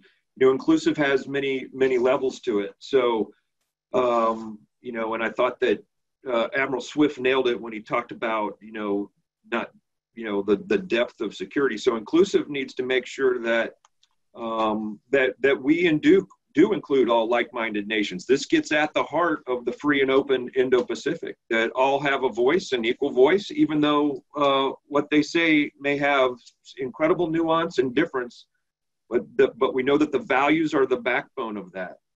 So whether we're working through a bilateral treaty alliance, you know, with an actual treaty, or we're working through a Quad, or we're working through ASEAN, or we're working through a Chiefs of Defense conference, that those voices are heard and their equities are fairly represented. Which brings to the other inclusiveness that, you know, you and Admiral Swift hit this perfectly. You can't just look at this as defense. Much more depth there. Economics. We definitely hit the environment. You know, I met with President Panuelo last year on the heels of his address to the UN General Assembly, and it was very clear that the environment was the #1 security concern for FSM. So I think that, you know, those words I just want to emphasize greatly there. Inclusiveness also needs to encompass all the instruments of national power that can come and help, and that this doesn't always need to be a military solution to everything. So, you know, in the U.S., it's the commerce, it's the trade, it's the State Department, it's the Peace Corps. You know, so much more depth than just the military aspect there, I think, needs to be in. And then the last layer I'll talk about is the partner and allies piece. And you brought this up in your opening remarks, or at least in the first panel where we talked about, you know, Japan's lead with their paper, is that partners and allies can bring their strengths and their depth of nation and whole of government and interagency as well, and sometimes proximity too, right? Proximity matters as well, and expertise and knowledge of certain reasons to provide, you know, this inclusivity. So hopefully I got the question there answered right, but I thought it was a good question, and I hopefully I just added a little depth to the others. Yes, sir. Admiral Swift. I'll just add a little context to this and just to foot stomp a couple of points. There are times to pursue bilateral solutions, and there are times to pursue multilateral solutions. But when it comes to climate, because everyone is affected, regardless of their perspective, a multilateral approach, I think, is critical. Multilateralism.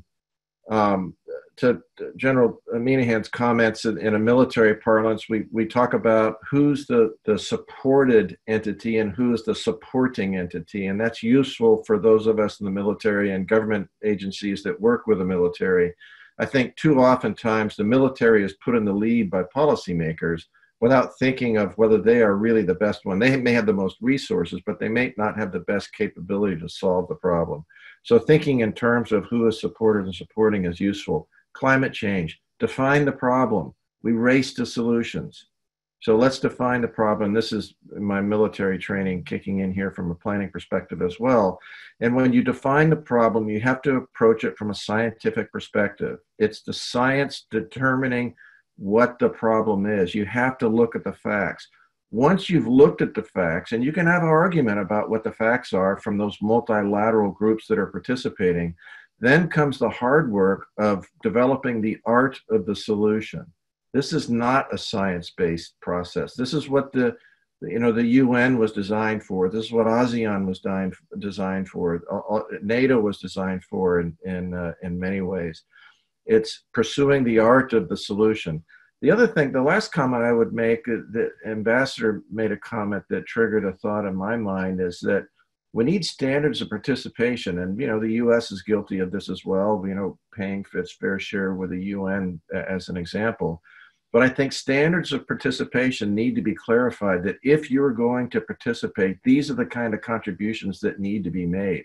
And it's based on the ability of whoever is participating. It doesn't have to be financial.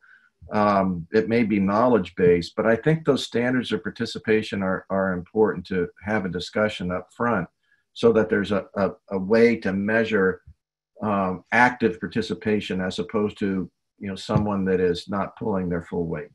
Thank you. Okay, thank you.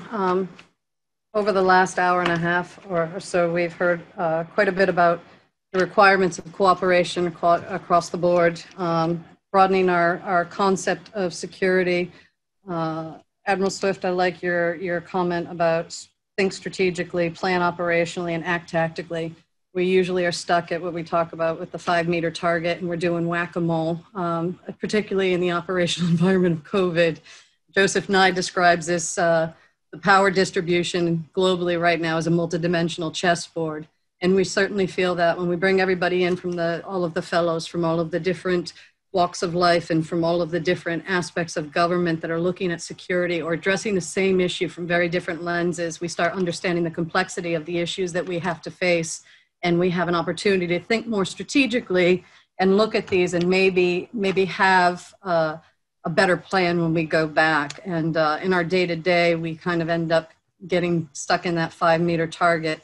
Amanda, you're dealing with a lot looking forward when you mention the climate refugees, several 100 million climate refugees. We're looking at risk, and the small island developing states are facing that risk, and that's their 5-meter target. We have Jakarta is going to be underwater. Bangkok is going to be underwater. We have significant risk in the region that it affects differently for all of us.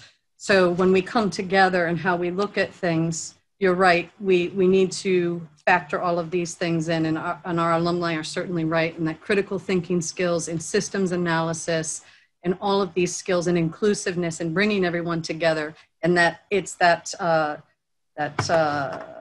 common linkage between all of us. So the next question for all of you in your contribution, and Sir General Minahan, when you're talking about those common values that tie us all together and being accountable to them, that's very important, that trust and that accountability to those common values and those common norms. That's an essential part of all of this. And that is also a big part of the discussion with our alumni. The second question that I have for you involves risk. One of our alumni stated during the webinar we had to get feedback for this, said that risk is not linear, but our response is linear. And this is something that has been a bit reiterated today. It must be systematic, or the thinking of current global pandemic, going forward, how can we regionally improve our understanding, our cooperation, and our response to risk based upon our experience thus far? Again, I'm going to do same order, Ambassador Ellis, Admiral Swift, and then General Minahan. Thank you. This is such a critical issue, and we come back to this systems thinking, a systemic approach. But I think there's also a new twist on what we used to call diversity and inclusion, and is now being called inclusion and diversity, that we need to include all voices and then try to leverage the diversity within it. And I actually wanted to give a shout out to both Lieutenant General Minahan and Admiral Swift, because Lieutenant General Vares Lum has told me just what champions you both are for inclusion and diversity and what a huge difference it makes. So I wanted to give you that shout out. And that for me is the real basis for being able to have a systemic approach. Then I agree fully, it has to be data driven and science informed. Then the notion of scenario planning is one that is becoming much more common these days. How is it that we actually blue sky and figure out a range of different solutions? And we know that, in fact, scientists had been warning for the last 10 years that there was a 70% chance of a zoonotic pandemic. And there was even a wonderful film about it, Contagion, which looked pretty close to what actually happened in China. So how do we take that foresight and workshop it and build some redundancy into the system? The private sector is talking about that now. If your supply chains are too tight and you don't have any redundancy built in, you're at increased risk. So we really do need to be thinking about scenario planning and preparedness. And then Admiral Swift said it beautifully, the art of the solution. Thank you.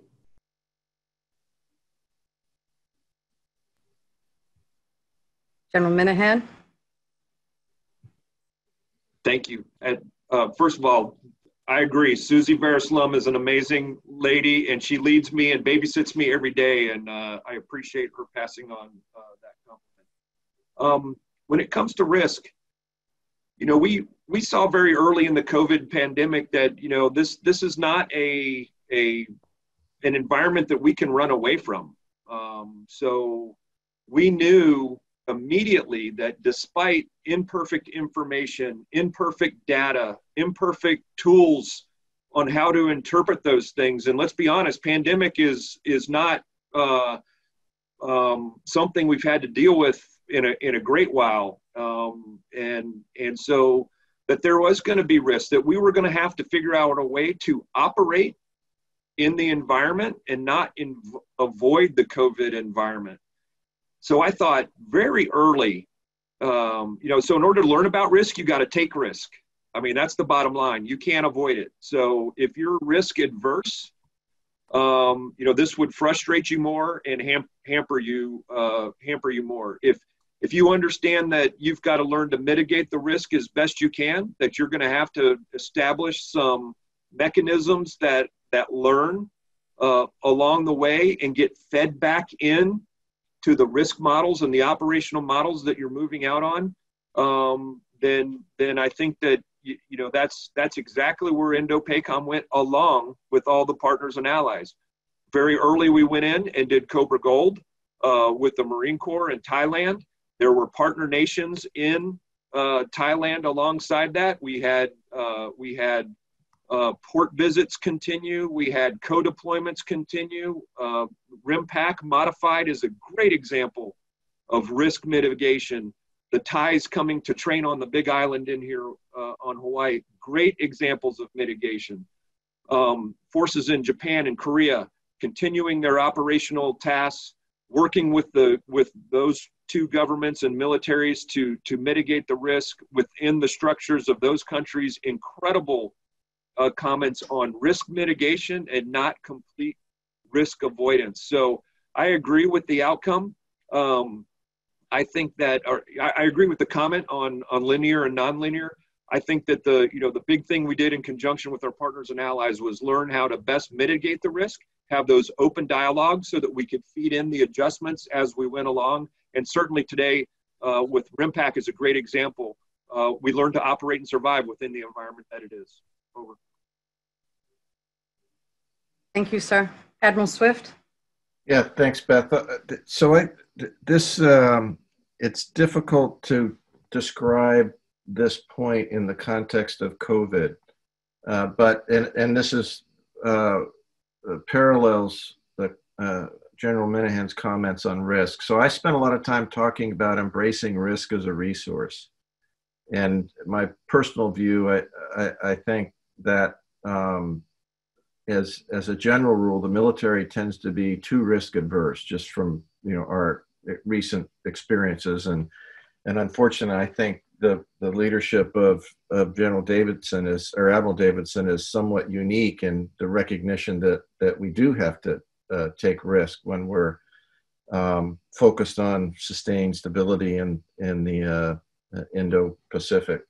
But I'll use the example is that it's what risk is acceptable to you. And if you look at countries who have been slow to respond to COVID, intended or otherwise, their tolerance of risk was much higher than the reality of what the disease was able to impose. Now, recognizing we didn't know then what we know now, but as we learn, we have to constantly reassess our willingness to accept risk. So now we're throwing tactical solutions, more masks and tests and other things at the problem set, rather than looking at the trajectory and where we could end up. We're over 1 million deaths now, and I've seen some statistical analysis that suggests we'll cross the 2 million threshold within a matter of a few months, just based on the logarithmic growth of the spread of the disease and the impact of it.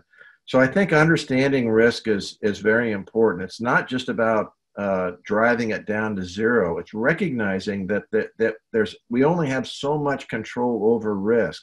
So what is the best approach to be taken with managing it? I'm back to climate change again.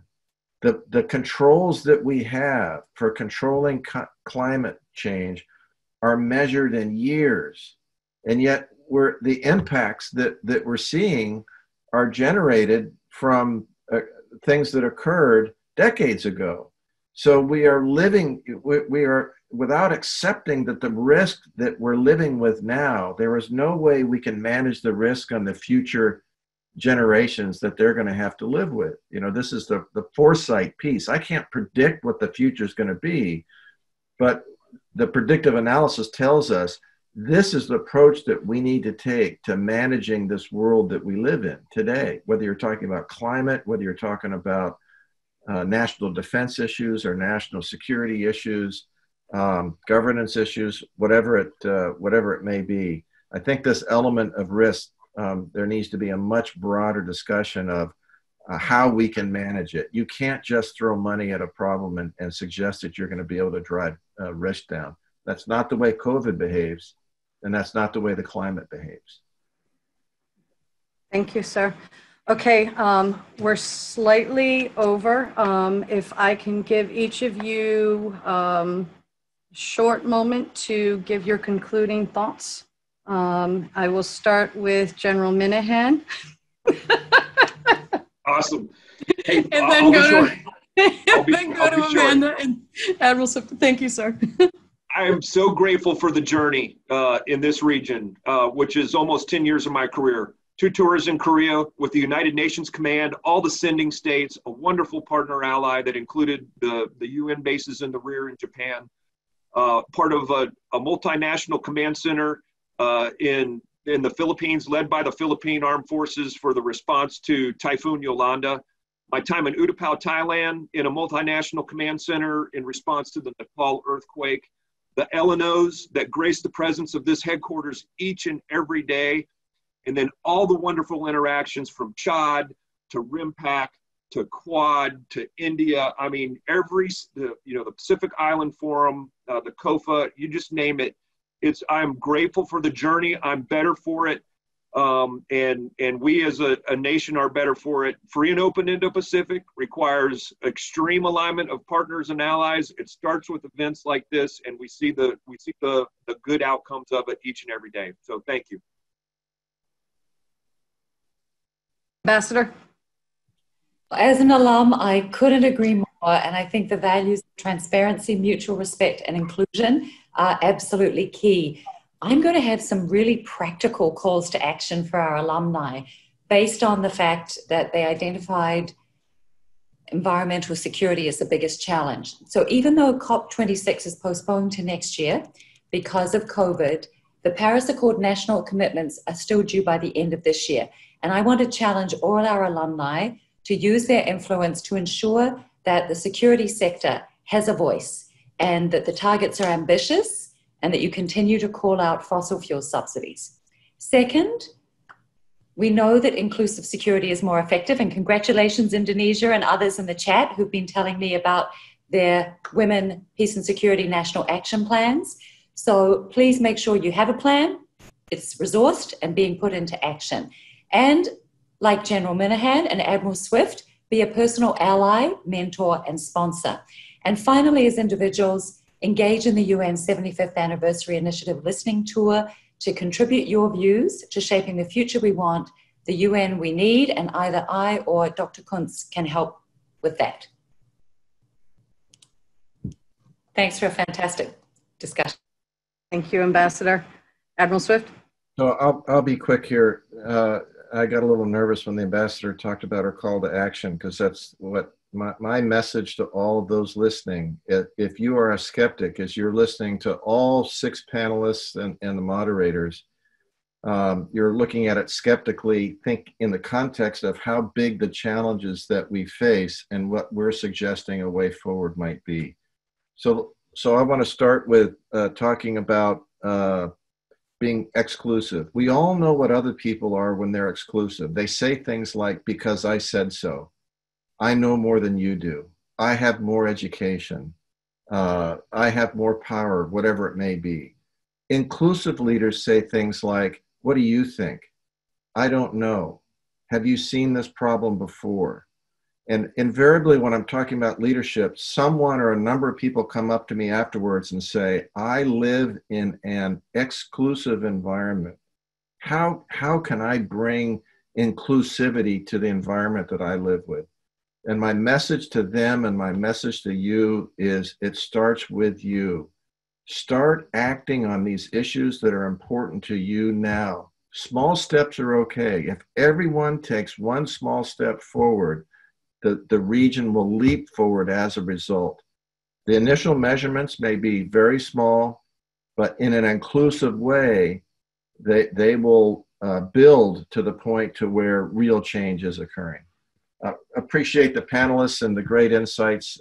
I've got so much more out of this than what I've contributed, for sure. And Beth, thanks so much for being such a great coordinator and moderator. Thank you all so much. It was an absolute honor to get to put this together, and you've truly challenged all of us, and I can't thank you enough. You are extraordinary, all of you. And I'd like to pass off to my director, who I'm running a little bit late because of me. So, sir, it is your time to close out. Thank you so much, everyone.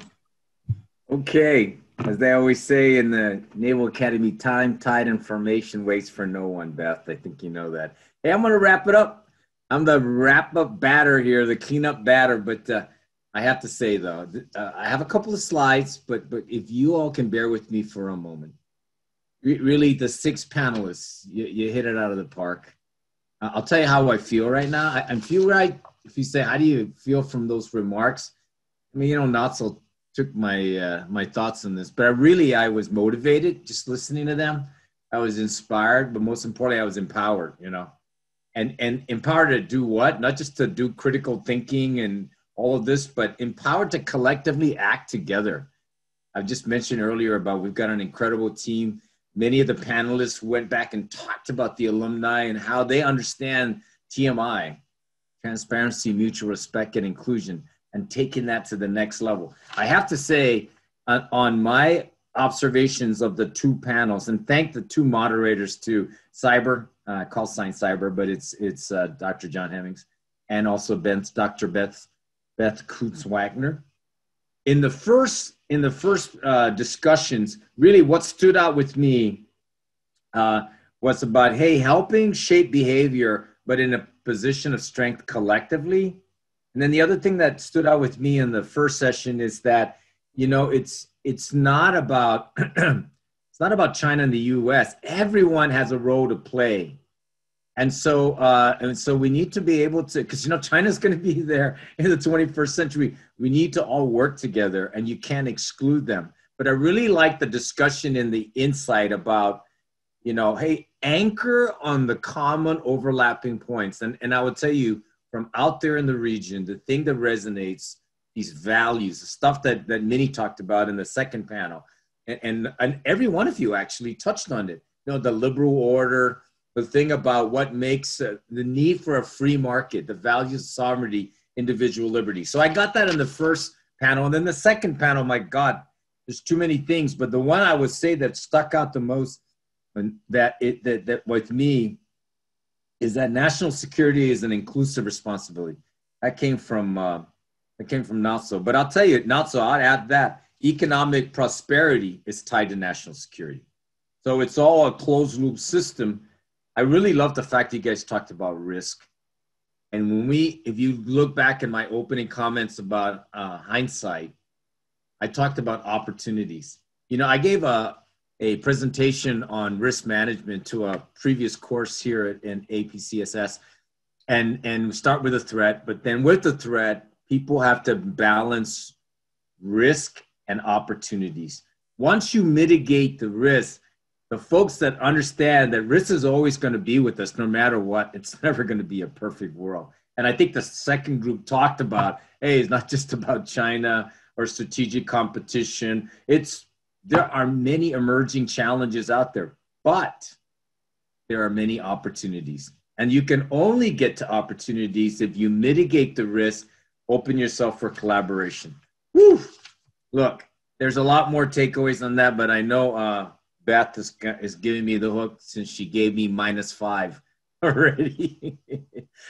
Can we go to the next slide, please? I just wanted to, Beth, are you up? Can you hear me still? Yeah, can you bring up the next slide? Okay, this is a really, really important slide. I was always taught growing up in the Navy, is you thank folks when it matters. I've talked about the panelists and the moderators. Thank you so much. The lead in this, of course, was Beth, but you also have Sherry Lynn on the other side from the Rio. That's represented here. You also have the folks from the PA side, the virtual side. You got the front office. Hey, you saw Jim Harai right there in the center, the dean, the ISD folks that we had no interruption in the virtual world here, and the alumni folks and the admissions folks that you're going to be seeing soon. Thanks to everyone. I gave a shout out to Lenore being a plank owner, but she's behind the scenes navigating, quarterbacking. So to everybody that's up on the screen and then some, thank you so much for being part of this awesome final webinar series that we have. Wait, but the best is yet to come. Here we go. Can you get to the next slide? Ooh, yeah. Yes. Hey, Minnie, thank you for that suggestion of coming up with a birthday song. We did an audible in another separate chat, and I said, hey, Minnie's got a good idea there. But look, this group right here collectively is what's going to get us to a prosperous and a free and a stable Indo-Pacific region for the 21st century. It's our alumni base that understand that in order to build understanding and relationships to get to tangible outcomes, we need to have a safe space to have these discussions and to have leadership out in the region working with like-minded allies and partners along with the United States to be able to get us to a more prosperous, even better region than we already realize. So thank you to all of the alumni. I encourage the alumni that's up in the net. You all know that we have the Security Nexus online. And I ask you, it's a peer review. If you want to publish something in your alumni, utilize the Security Nexus in sharing and educating and connecting with others some of the thoughts and challenges that we have, but more importantly, opportunities in the future. And lastly, before I get off the stage and hand this off to Tom Patakula, world famous Tom Patakula, we do have in the end of this session, a 9-minute video made by our alumni to wish us well. And so in my last closeout act, oops, I got one more slide. Thanks a lot, Lenore. We have a book. So to cap out these series of events of webinar, our team came together with faculty, past and present, to give you some key points and their perspectives on the region from a Hindsight Insight perspective. It will be posted on our website here this week, and there's the link to it. You'll have that. And also, I saw a comment on the chat whether or not the remarks and stuff are available to you that are made by our panelists. We didn't make this a non-attribution event, so this is an open discussion, and we're also recording it. You'll see the recording later on, but if you can reach back to Beth or whoever, for any of us to get the remarks from our panelists, I'm sure they'll be very happy to share it. Okay?